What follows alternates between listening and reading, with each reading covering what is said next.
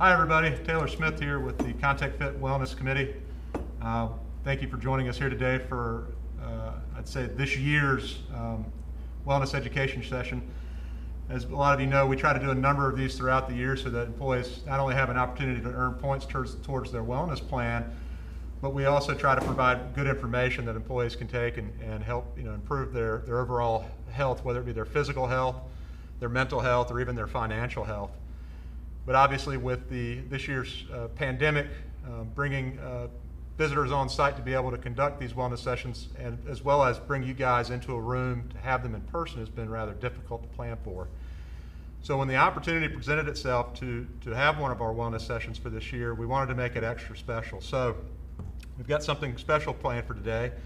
We're going to talk about heart-healthy nutrition and meal prep. And to do that, we've brought in our friends from Hub City Farmers Market. We've got Raven and Jordan here, who are not only going to talk about some heart-healthy recipes that they're going to prepare for us here on the video today, but we're also going to talk about a lot of the produce and options that they brought with them that they're going to go into these meals that were sourced from the Hub City Farmers Market here in Spartanburg, and a number of the farms that they support. So I'm going to go ahead and turn it over to Jordan and Raven. Well, thank you guys for having us and allowing for us to come in and make some healthy dishes today. As you know, we're into fall, even though it's starting to feel like summer in the afternoon and then fall in the mornings. But we're going to make a butternut squash soup today, as well as some salad in a jar salad. So this is great just because if you're working, as obviously you guys are, you're able to prep this, whether it be in the morning, if you get home from work and need a quick dish to put on. And then the salads, we're going to do those in a jar, so that way you can keep them for lunch for several days over the week. So those can typically last about 3 to 5 days. So what we'll do to go ahead and get started, as you see, we have our butternut squash here, which is pretty cool. I did go ahead and start peeling it just to save some time, but what you'll use is a potato peeler to peel the peel off first. And I like to start sort of here since it is rounded. So while you're peeling that, what is it that you would look for in a butternut squash if you're looking to buy one from the farmer's market or at your local grocery? What's something you would look for in a good butternut squash? Well, typically what we like to look for is really the size, just so you know how much you're wanting to fix and prepare. So this is actually more so on the medium size. These can actually get really, really big. So sometimes you can have a butternut squash probably about as big as this table. It just sort of depends. So that's like a family of 4 squash right there. Yeah, so this is good. So if it's just you, yourself, and you're wanting to cook some soup and maybe it lasts for lunch, dinner, and maybe the next lunch, this will be good for that. And as you'll see, we'll add a lot of other veggies, which is what I love about soup, is that we can add a ton of veggies, and we're even going to add an apple today. So we're getting some fruits and veggies into this one dish. So I think that's something important when you're talking about the value of healthy eating. Some people have the misconception that it might be expensive, but if you plan properly and you know what you're looking for, you don't end up in a situation that a lot of people end up in where they overbuy or underbuy at the grocery store. So being able to kind of look at the produce you're buying and know, planning ahead how much you need for the number of days you want it to carry you over through the week in your meal planning, or the number of people that in your family that you want to feed. That's something that helps out in that meal planning process. And the great thing about squash and apples and onions that we have here for this soup is it's very shelf friendly, so it will last a while. So if you buy everything at the market on Saturday, it should last you the rest of the week if you don't get to it right away. So that is something to look for, is shelf stable foods that are not in cans or not processed, so fresh. And one thing with vegetables that a lot of people forget about is that you can freeze them. So chop them up in small pieces just like you would for I didn't know that. The soup. Yeah. And you can freeze them, chop them up and freeze them. Put them in a Ziploc bag, or if you have a container that is freezer safe, do that, and that way you can eliminate waste. Oh, wow. And that's something that we talk about a lot. And even with soup, you can freeze the soup. So if you make a lot, you get one of those big squash and you say, hey, I'm just not going to eat this, save it and freeze it. And then all you have to do is just put it in some water, let it defrost, and then reheat it, and it's good to go. So I did not know you could freeze vegetables like that. That's yeah. good to know. So that's always, we always try to look at ways that we can, I'm going to use this spoon here. So as you see it, I'm just going back and forth, sorry. You're good. So as you can see, we have gotten where the seeds are, so you do want to de-seed this.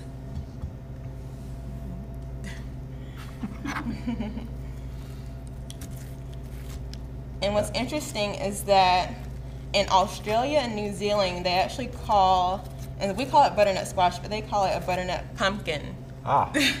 And the seeds actually kind of look like pumpkin seeds. They do. They look a whole lot like pumpkin seeds. But I guess they're both gourds, right? Yeah. So we'll just de-seed these. I've already chopped up some. Don't worry about chopping them up nicely. That's the good thing again about soup is literally just chop it up and throw it in the pan. Do people roast the seeds like you would a pumpkin seed? I'm not sure if that's a thing. I'm sure you probably could. They're in the same family, so they probably would taste pretty similar. We actually have some pumpkin seeds that we're going to use for this salad today. And so today we are actually going to blend this first and then just salt and cook it on the stove. You could actually do this in a crock pot as well. So again, if you're working, say that you're coming into work and you know that you need something for dinner, chop this up, put it in a crock pot. You can cook it on low for about 6 to 8 hours and then it'll be ready once you get home. If you're only going to be, away for a few hours, you can cook it on high and it'll be done in 3 to 4 hours. So nice. That's always, once you're, when you're working and you're looking for ways to just be sustainable, to make sure that you can still eat healthy and not have to cook a full dinner that's going to take 2 hours when you get home, and that's what usually causes us to go to places that are fast food because we don't have time. And so I love something where I can put it on and leave. If you're working from home, that's a good option too. And of course, now, this year, if you've got some older kids that are at home doing homeschooling anyways, you could just make this part of their job because they need to have dinner ready when you get home. Yeah, they can give it a quick stir every 2 hours. That's right. So we have this chopped. What I'm going to have Jordan do is chop the garlic and onion. So I always like to use red onion over the yellow or white, but either one doesn't matter. More colors, the better. And so we will use 1 whole onion, and then we will only use 4 cloves of the garlic. And so as she chops those. So 1 onion and 4 cloves of the garlic. Yes. And because we're using the whole onion, we'll cut off both sides before we peel it. And if onions burn your eyes, one tip is you can put it in the refrigerator 1 hour before you eat it, and then it won't be as stinging. So you're not crying in the kitchen. That's good. Okay, so outside of the squash, so we're using the squash, we have the onion, the garlic. She's going to saute that. That way we just get some of that good flavor to come out in that soup. And then we're going to add 1 green apple. We're just going to add a little bit of tartness to it. I like that. It's one of my favorites. Bringing out those fall flavors. And then we have some carrots here that were actually grown at our farm. And that farm is located where in Spartanburg? So we're at 498 Howard Street. So if you know where VCOM is or Wofford, we're over in that direction. And our Saturday market is the longest running market in the upstate. So we're open pretty much every month of the year. Regular season is April to December 12th, but we do have winter markets the 3rd Saturday of January, February, and March. But our Saturday market and our farm are in the same location, so on Howard Street. And our farm is open every day of the week, and it's a half-acre sustainable farm, and we educate kids on how to eat healthy and how to eat local and through our education program. So if you have your kids working at school at home, then bring them by the farm for a little daily activity. We'd be happy to have you. So that's all located downtown. You don't have to go out to the countryside to get to any of that. And a lot of you who've been with us for a few years now recognize Hub City Farmers Market.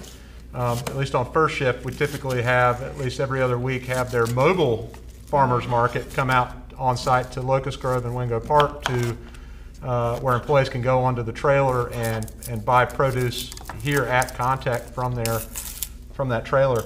Obviously, we haven't been able to do that very much this year, but we are hoping to bring them back probably in February or a little later, maybe April. Around April, yeah, around April, to have them start coming back on a weekly rotation to our various sites here in Spartanburg. So you might, if you're as part of your meal prep, you might be able to swing by during the week and pick up some of this great produce that you see here that's in season. Yeah, so everything here is grown within 50 miles or so. The squash is from Mr. Jackson Farms. The apples, TK Family Farms. And these are not local, don't look at these.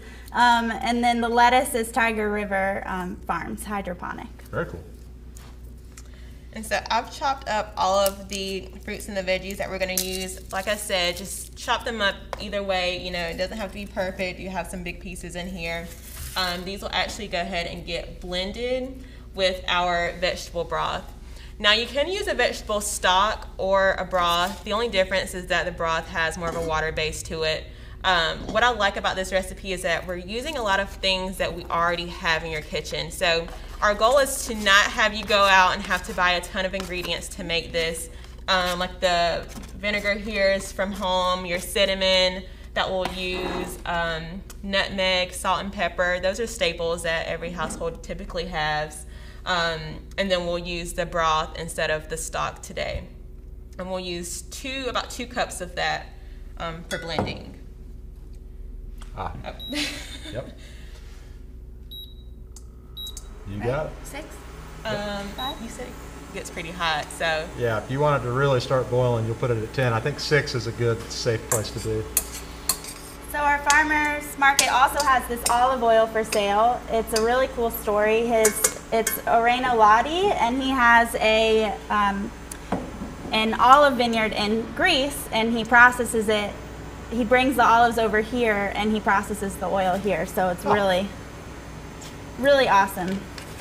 That makes them workable. Yeah. Greece, Greece, Spartanburg. Processed here. That's great. Yeah, I cannot see. Oh, that's cooking. So you just want to cook it just enough so it gets a bit translucent, so it doesn't have to get too, brown on the edges. You don't really have to have it that cooked, since it will go into the crock pot or your stovetop. Probably better to almost undercook it a little bit than overcook it, right? Yeah. So what I will do is just go ahead, while she is continuing with the garlic, is go ahead and put this into the blender here. I'm just going to mosey on around you.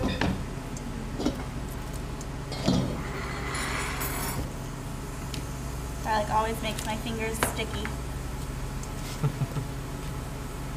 We're just going to throw these in.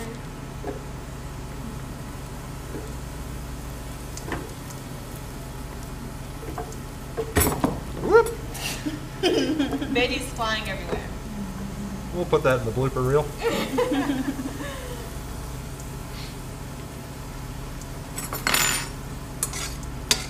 So I know it'll probably cook down, but how much do we think that'll make in terms of the soup? Because it seems to be getting pretty high up there in the blender. We're thinking this would probably hold over. So this can make about 4 to 6 servings. 4 to 6 servings? So that's why I like to, when it comes to soups, I like to pair it with a salad, like we'll do today. If you're having it for dinner, obviously, then you'll have a larger serving, and you can still pair it with a salad as well. You could even do, the good thing with this soup is if you wanted to add a whole grain to it, so if you wanted to have some rice or quinoa on the side, just to make it a bit more filling, and of course you want to get in that good fiber, then you can do that as well. But the good thing with this is that it has the fiber from the apples. Yeah. The butternut squash is great with vitamin A. Just 1 cup of butternut squash will give you your full serving of vitamin A that you need, and that's good for your bone health.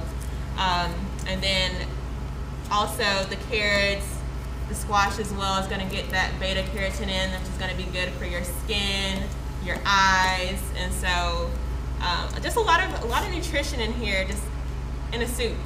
Yeah, those butternut squashes I was reading had a lot of carotenes in it, almost like a carrot. So yeah, it's like an antioxidant. So it's got a lot of value there in terms of helping eliminate free radicals that may lead to a variety of types of cancers. Exactly. You've got that fiber that's gonna, that's good for the heart health. Yeah. And also gives you that full feeling, so that you're not overeating.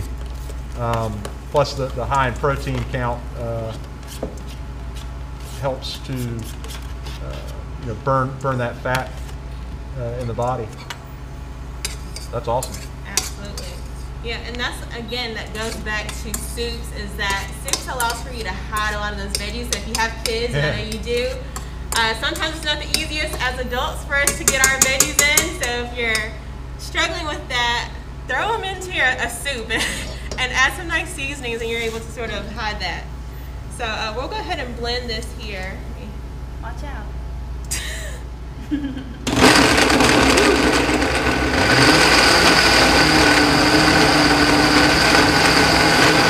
Look at all that color.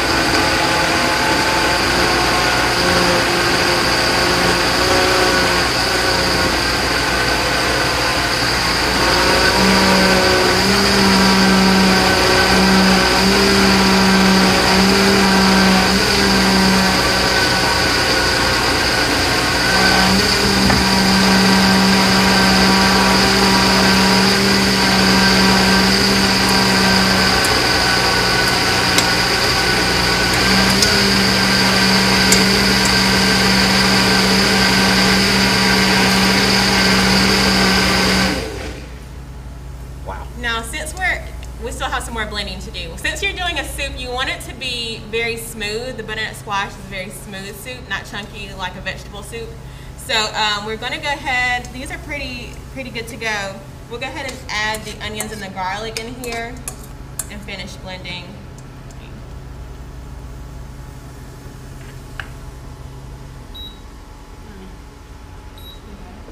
Careful.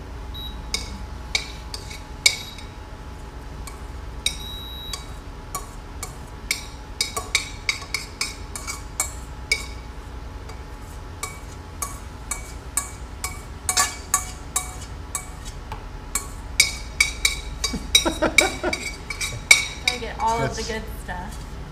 Yeah. Probably wipe out the rest. Smells so Awesome. good. Yeah, I does love smell garlic good. and onions. And so now we'll finish blending this up here.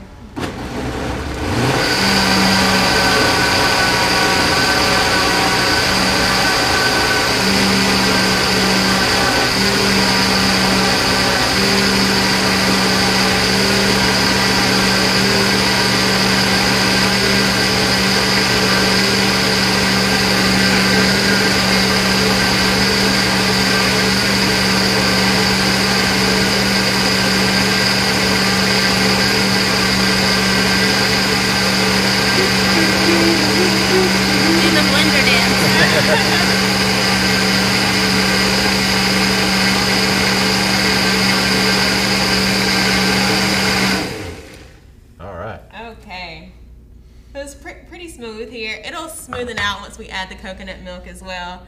Coconut milk. Yeah. So this is a very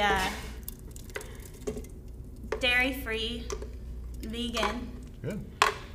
Is this vegan? Yes. So it is. So with this, the only thing that really makes it vegan is that we're using the vegetable broth instead of like a chicken broth. Gotcha. And then we're using coconut milk instead of just your basic Dairy. like heavy cream. So if you don't like coconut milk, you can easily substitute that to the heavy cream, or like half and half. Either one of those would work just fine. Awesome. But I like the little hint of the coconut. Yeah. Makes it a little sweeter. Yeah. And good for your Meatless Monday activities. Without much effort. So now that we have this cooking here, what we'll do, let's see. I turned it off. Oh. So we'll put this on like a medium heat, and we'll add a dash of cinnamon. So one thing is I do not measure So we're just going to sprinkle some of that on there. You can't have too much cinnamon. Sprinkle a little bit of that. You can always taste it and decide if you want to add more too. So. Well, due to COVID, we're not going to do any of the No, not going to do that. But at home. Oh, yeah. And then just 1 dash of the nutmeg. Or 2 or 3. And Himalayan pink sea salt. Himalayan sea salt. That's already. And just do a little bit of that. The cool thing with using this soup is that a lot of people can add things like chili paste, make it a bit spicy if you want. A little more caliente. Yeah. The garnishes could be tailored to whatever you like. Today we're going to do some pumpkin seeds on here, or pepitas, as they're also known as. You could garnish this with some arugula if you wanted to, and that'll really bump up the nutrition on that. Honestly, anything. We have a little bit of the smoked paprika. I like it a little smoky, that's sweet and smoky. Yeah. It's a nice. Mix it up. I don't think there's any wrong way to do it, really, right? It's not. When you're making soup, there's no wrong way. And so I have just a basic coconut milk. You could get this for like $1 at the grocery store. And we'll just use half a can of this. Gonna make it real smooth, a little sweet. Whoop! Dial it back a little bit, or you just get inside of there? I know, it was only on 5. Okay. We have it on 3 now. Oh, we got hot. And we're going to make the recipe for everything we're making today available with the video. There'll be a link to a PDF copy that you can pull off of the website that we're going to post this video at. So don't feel like you need to take notes during all this in terms of what we're doing. You can certainly fast forward or rewind this video as you feel needed, and they'll be right there. Or you can head on down to Hub City Farmers Market, find Jordan and Raven, and have them give you a refresher course. Yeah, we'll point you in the right direction. What's great about South Carolina and its seasons is when you're craving something like soup, it's typically in the colder months, and that's when we have these types of ingredients available. So, South Carolina's great with its 4 seasons and the produce that's available. We do have some employees that are going to be joining us from around the U.S. We've got a number of remote employees that are going to be hopefully going out to their own local farmers markets, which I think have, just like Hub City, become more prevalent even in the urban settings. So hopefully they'll be able to find some seasonal produce that they can mix in and get creative with their own soups. Yeah, definitely. So we're going to let this simmer for about 20 to 30 minutes. And then while that's cooking, we're going to go ahead and make our salads. Okay. Okay, so we have our salad mix here. We got this from Tiger River Farms. This is also available on our mobile market, so again, easy access. Today we're going to make 4 of these. Again, if you wanted to have these for lunch during the week, I love them because they last 3 to 5 days in the refrigerator. It's all about how you fill them up. So you don't want to put in your veggies at the bottom with the dressing, because then it's going to be all soggy. Yeah. So what we like to do is we'll start with making the honey Dijon vinaigrette. It's the dressing we're going to use. It's really light, not heavy, where it's adding those extra calories, which obviously is not benefiting your heart. And then we will add our apples, the green apple. So let's see. What we're going to use for the vinaigrette is one of my staples in my house, apple cider vinegar. Right. Yeah. Oh yeah. Honey. This is local honey from honeybees. They're also locally sourced here in Campobello. And we also always have a honey vendor at our Saturday market, so you can always check that out. Somebody told me about local honeys that if you move to an area and you develop allergies because you're not used to that climate or the general flora and fauna in that region, that if you take a spoonful of local honey every day for like a month, because it has all that bee pollen in there, right, from the local flora and fauna, you kind of develop the immunities to that help you overcome those allergies. I thought that was pretty cool because I've always suffered from allergies.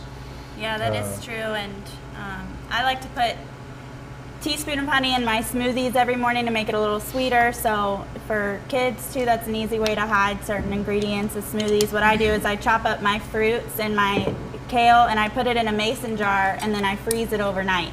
And then I use that as my smoothie so that way I don't have to get ice. But local honey, not the honey you get at Local the store, honey. then the little honey bear. This is my honey jar. This is what I use. Go through a lot. Wow. Yeah, just like you said, the local honey is what you want to use versus something that's probably come from on the other side of the country. Yeah, right. Because it's not going to be as beneficial.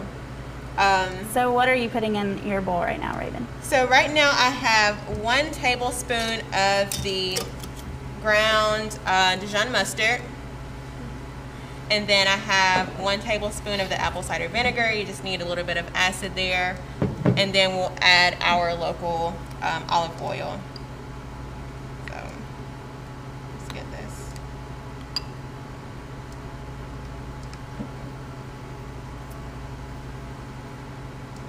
And one thing, the difference between making your own versus going to a store, like I said, I like to eyeball it. You don't need a ton of oil.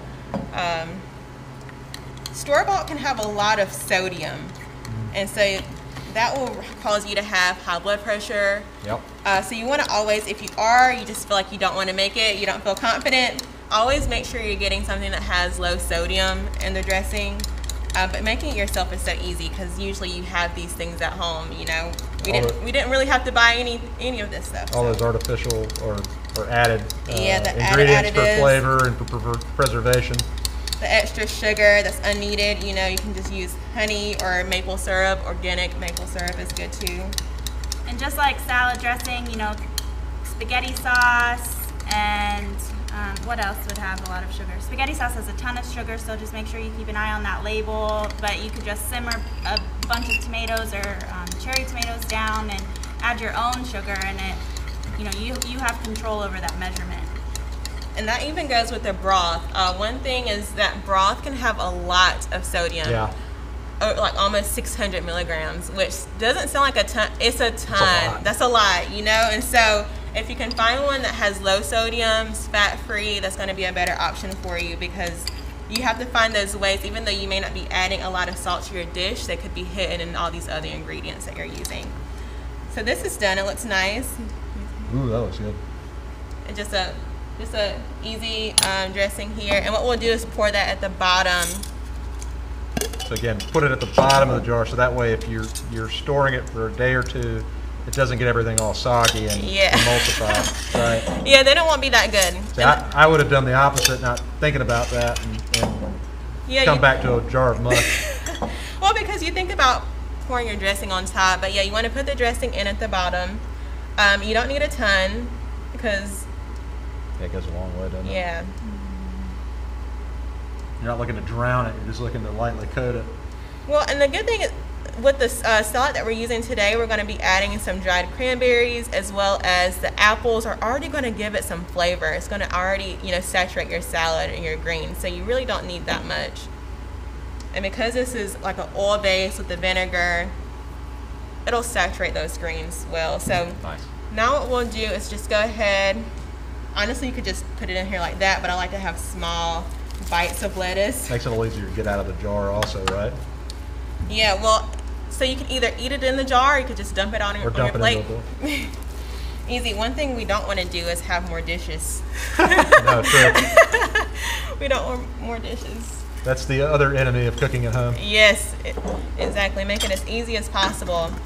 And don't be afraid to stuff those greens. I like to get at least about 2 cups of greens in there, just so I know that I'm making this very filling. And you can squish those down pretty far. So you wanna. It's a pretty good looking jar. I need to get more lettuce. Oh. And then easy as that. Tear it into 2. Don't even need a knife. Yep. No dishes, no knives to clean, right? Exactly. Well, and that's the thing, you know, the more work it is, the more intimidated we can be when it comes to cooking, and we don't want to feel that way. No. Dale, can you grab that other lettuce bag Right here? there? Yep. Well, it says Tiger River Smart Farm on it. So today we are using the salad mix, but we do have kale that is also locally sourced. Kale is so great with that vitamin K, the calcium. If you are a plant-based eater, you don't, consume dairy, this is a nice way to get calcium. Oh, cool. So that's always good, and it's also really, really good with the salad that we're yeah? making today, so if you wanted to do that. So now that we have the greens in there, what we'll do is go ahead and add our walnuts and the cranberries over here. Again, these are things that we already had at home. I like to snack on nuts, definitely good for your heart. Yeah, good fatty acids, right? Good omegas. Omegas. The walnuts are in here, so that's good for your brain. The almonds are also in here, so that's going to add that extra protein. If you wanted to make this for a full meal and add an animal protein, then you could also put the meat down at the bottom. So you obviously, cook that first and then add the meat to the bottom because that could soak up the dressing there. And then this also has the dried cranberries and raisins in it. Yeah, that's fantastic. So we do that. I always love to add pumpkin seeds. Pumpkin seeds have so many nutritional benefits. Also for men, if you didn't know, they're good for your prostate. So good to know. Good to know. I always like to throw that in there. They're also one of the most natural sources of magnesium, which is something that a lot of us are sort of deprived of here on the Western Hemisphere of the world. Now, why is that? Don't know. Not sure. I'm not sure why we're deprived of it. I don't know if that's something that just happened over time. I want to add a little bit more to these. Interesting. But it's a good way. I know that the lack of magnesium causes a lot of issues with high blood pressure.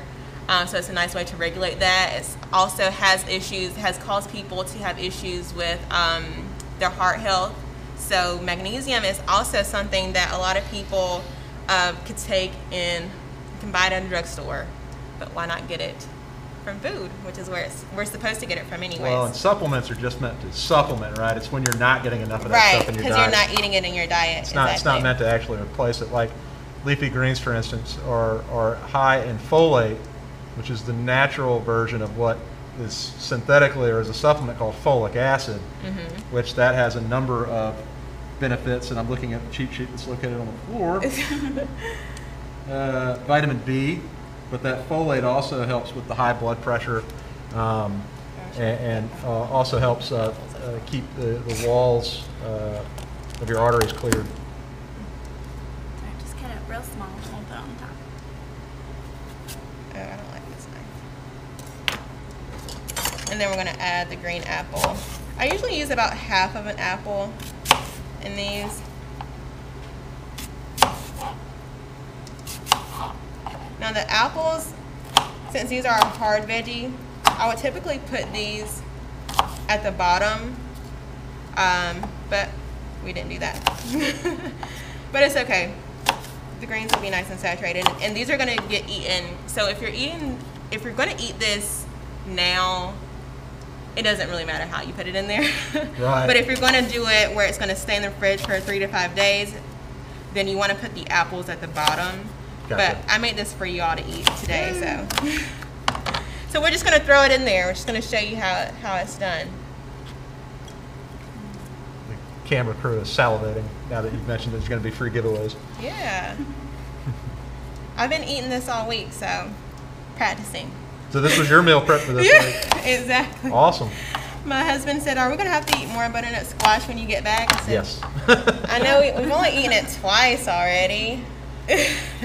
Well, it would almost be crazy to try to completely switch and go full healthy, every day of the week right off the bat. Yeah. I've always liked the approach of work your way into it, get comfortable with it. Start off with 2 days of the week that replacing 2 days of the week where you normally were going and sitting in the drive-through line on the way home from work, or throwing a Stouffer's in the oven. Get rid of 2 of those days and concentrate on planning for 2. Right. Once you get comfortable with that process, increase it from there so you're not overwhelming yourself. Right. And you know, you got to also be able to plan for the unexpected, right? You know, you had the plan to do it one night, but then something came up you had to take care of, and you just have to be able to push it out. And just making some quick switches is good too. You know, instead of white bread, do whole wheat and multigrain, and you know, instead of a bagel, maybe doing an English muffin, and maybe switching your coffee creamer from that really sugary one to half and half with a little bit of sweet and low or Splenda in there. So I now use a coconut milk-based creamer. And I like that a lot more because it's got that natural sweetness to it already. I don't need to add any sugar to it. Mm-hmm. But every once in a while, you know, a little bit of ice cream, go for it. Yeah. I do it. I eat it all the time. Don't want to shock the system. Yeah. Well, and it's all about balance, you know? It's not that foods are bad. It's just that sometimes we just don't need as much of it. And so it's just creating that balance. So like she said, Meatless Monday is always good. And honestly, salad in a jar parties are a thing. Parties? They are. You haven't heard, you haven't been invited to I have not been, well, pandemic. Yeah, I haven't been to many parties this year. Not that I'm not normally invited to them. Well, yeah. So, I mean, honestly, they're fun. You could do these any way that you want it to. There's a lot, like 2 cups of greens in this. So if you were to pour it out into a plate here, and we can do that, but you have a nice size meal. And then we're going to pair it with this soup. We may want to just check that and give it a stir.